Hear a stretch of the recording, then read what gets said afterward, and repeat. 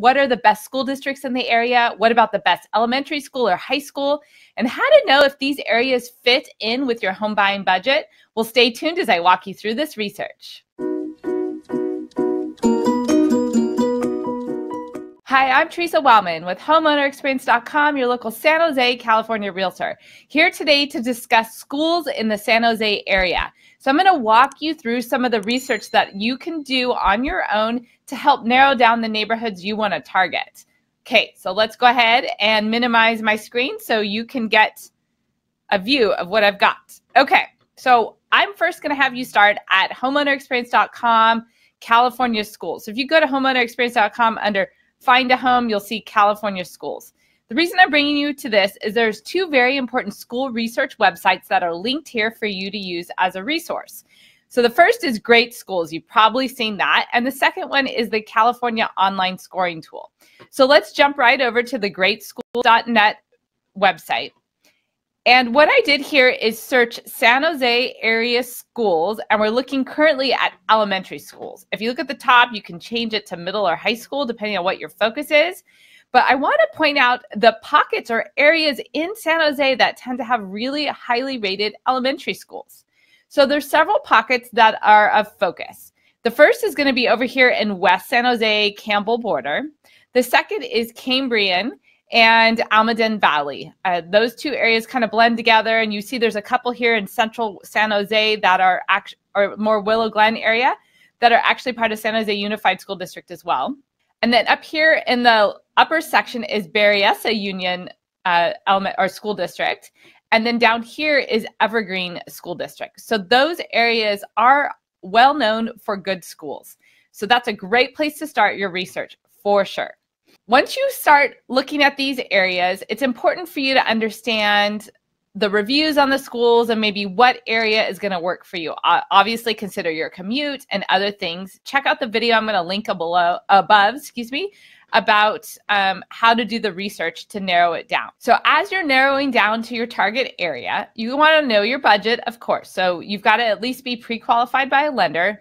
Now, I highly recommend you drive the areas that are coming up in your budget because it's important to understand what areas you feel are a good fit for you. Also, by driving the neighborhoods, you can get a feel for the style of homes that might work for you. And then also the next step would be to work with a realtor to really focus on the key schools and the borders. So check out my video on things to do before buying a house. I'll link it above to give you a little bit more basis on those steps as well. So when do you contact a realtor to help? I kind of briefly mentioned that above, but the sooner the better, especially if you need more guidance. So what I want to do is now go into the school scores a little bit more. Here is an overview of the California dashboard of the entire Santa Clara County schools. These are ratings for 2019. Obviously, these will be updated at the end of each school year, but the state system has a score by colors. If you look here on this screen, blue is going to be top. Like think of a blue ribbon as first place. Green is great, and then you see the colors in descending order. So you want to look probably for blue or green schools, which kind of correlate to the schools that are rated 8 and 9, and in some cases 7 on the greatschools.net website. So if we take a quick look here at the school districts in the county, you will note that on the right side are the math and English test scores. So Berryessa's Union School District rates high in those areas, green. Cambrian is blue. Cupertino, which is not San Jose, is blue also. There's some other areas in here. Los Gatos and Saratoga are high, but we're focusing mostly on San Jose today. And so if we scroll down to this area here, we have a Union Elementary School District is also blue. So this is a great way to kind of focus and highlight on the areas that are jumping out with really good school scores. There's a couple other things that are rated for the state score, and graduation rate is more of a high school rating. You won't see that for the elementary schools, but there's things about absenteeism and how they do suspension. So if those are important to you, look at those factors as well. So the state definitely tracks several different things.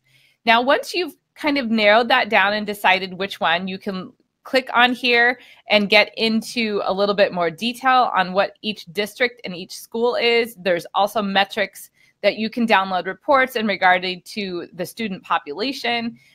So there's a lot of great information on the state report that you won't find on greatschools.net. I also want to point you to this resource here on my website again under Find a Home San Jose Communities.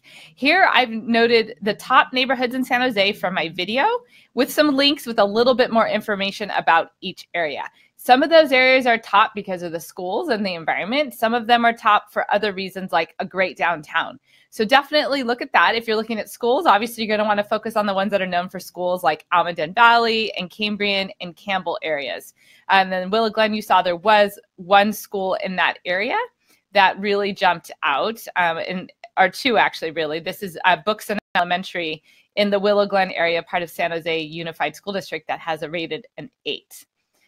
So hopefully that's really helping you. Now, the next question I touched on quickly was when to contact a realtor to help. And I think the next thing is how to really focus your search and understand the school borders.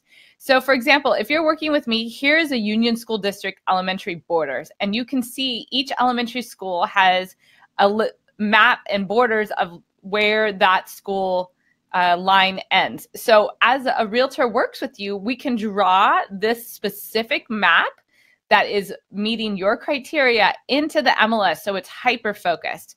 Let me show you an example. Here's a search I have for a client who's looking in basically West San Jose Campbell area. And there's a lot of areas around the freeway he doesn't want to consider. So we definitely are able to go in and draw specific lines. And this is a search by the school district and then eliminating particular areas that he does not like. So that is where a realtor can really help you, not only with the actual maps. I can bring up some more maps I have of specific areas. But here's the Cambrian School District. You can get an idea of where Bagby and Fonamatre and Farnham, all the different schools are. Here's Forest Hill, which is in Campbell Elementary School District, is highly rated. So again, you can set up these focused areas with your realtor.